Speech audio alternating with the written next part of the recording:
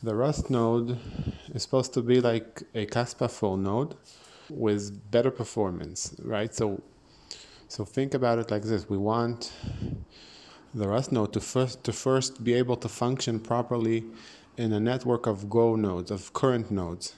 The implementation doesn't matter. It has the same network interfaces, and it interacts with all the current network nodes.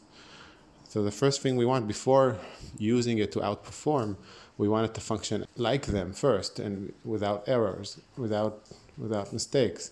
Then once it stabilizes, we can run a network only with these.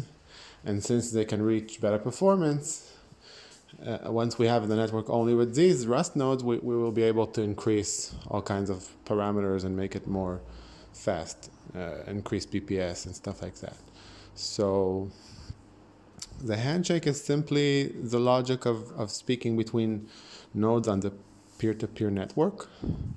And the first thing is taking this Rust node and handshaking it with the previous Go node. Likewise, this Rust node can handshake another new Rust node.